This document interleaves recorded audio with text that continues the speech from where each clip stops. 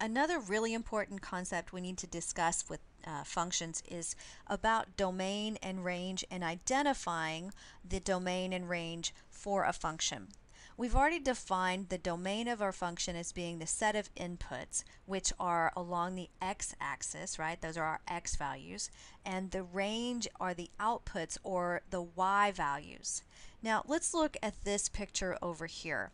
This picture says that the domain of this blue line, which is a function, the domain or the possible x values are only going to be occurring between these two places on the x-axis.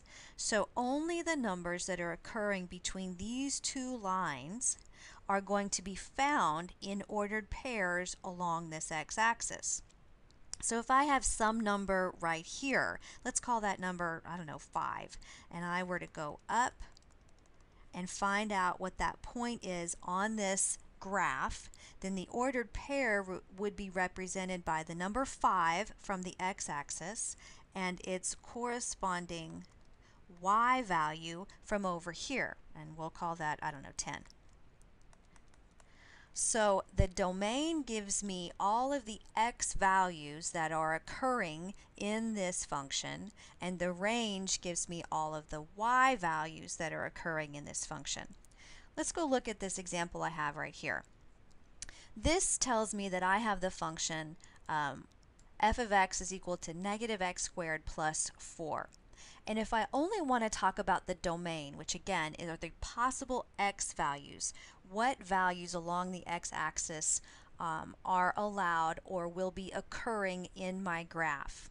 I've started the figure already because I want you to see that if I am right here on the x-axis where my pointer is, then this is the corresponding point on the graph.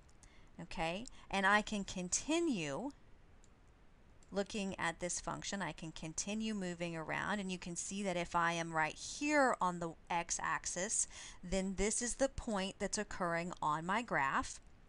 Let's keep going, and you can see that if I am right here on the x-axis, again, this is the point on my graph, and let's get to the point I want to show you. Now, all of a sudden, I don't see a point on the graph anymore. But does that mean that there is no more x values occurring here?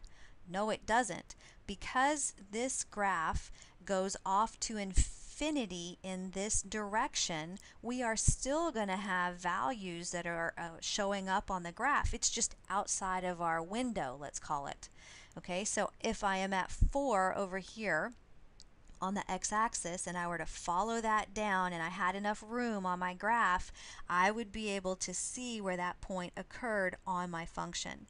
So because this function is moving off to infinity this direction, then my domain is going to continue off to infinity in that direction. And the same thing would occur if I started over. Here, my functions, the number line is only starting at -8. Okay, and so we just have to picture the fact that my ordered pair or my point is going to somewhere meet up with this graph way down where I can't see it. And because this graph goes off to infinity in that direction, then we have x values that would be occurring on the graph in the negative infinity direction as well. So you can see that I'm going to slide it again, and we're going along. Now I can, just because it's in my window, my range for the window, I can see the point, but now it's outside of my range and I still have a graph that's appearing there. Notice that we can write the domain in this notation right here, which would be set notation, where x is between negative and positive infinity, but most of the time we represent the domain in interval notation, which says from negative to positive infinity. Now what if I want to talk about the range? Remember, the range are the possible y values. So y values, well, we read usually negative to positive. Well, that's how we're going to think. So if I talk about possible y values, my graph is only showing me the y values from -5 up to 4.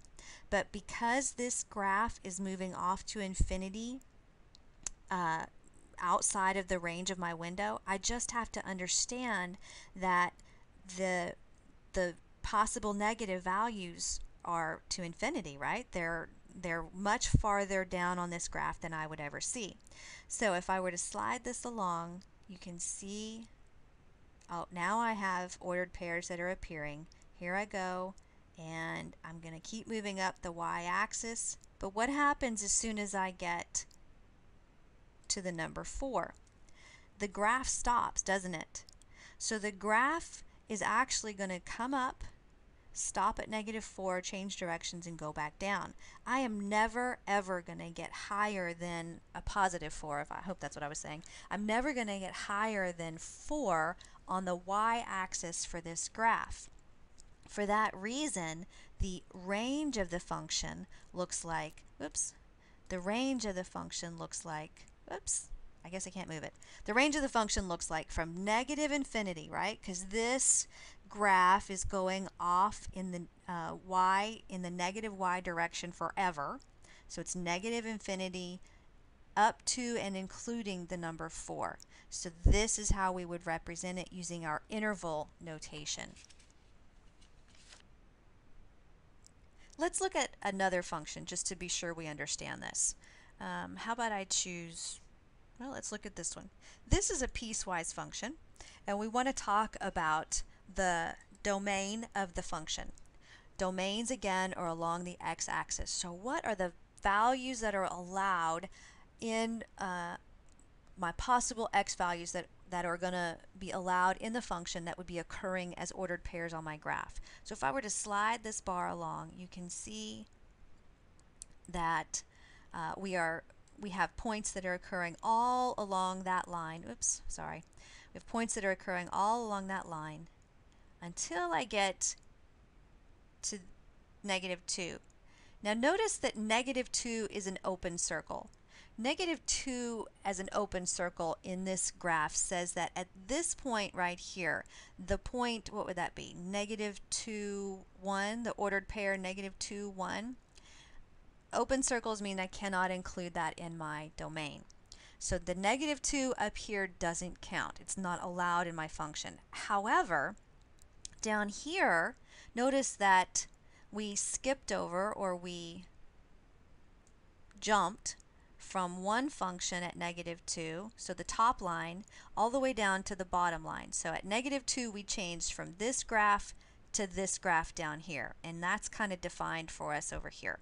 But we're at -2 up here, and we jump down here to -2. This down here is indicating that -2 is allowed in this function, and we can keep right on going. And you can see the ordered pair or the points sliding along that line, and they're going to go off into infinity.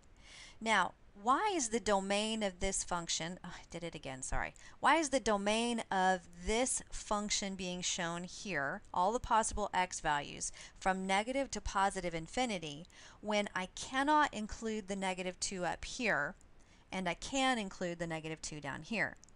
Well, that's because although I don't include an x value of -2 up here, I can include it down here. So one way or the other, -2 is going to be allowed. It just depends on which function you're looking at. So the domain of this particular function is negative to positive infinity. What do you suppose the range of this function is going to be? The range of the function is all of the possible y values. So if we were just looking at this function right here, what is the lowest place on the graph that we have, or where is the lowest place that the graph starts on the y-axis? Well, I can see that the function starts down here at -3. There are no values for y that are going to be below -3. Yet these arrows up here on the ends of my line are indicating that my lines are going to go off and keep getting higher and higher in the y direction. So I believe that the range of the function is going to be from -3 to infinity. Let's see if this supports that. Yep, we've got ordered pairs that are occurring. and they are going to move off into infinity, and you can see that the range for the function would be from -3 inclusive, right? I can include that -3 off to infinity.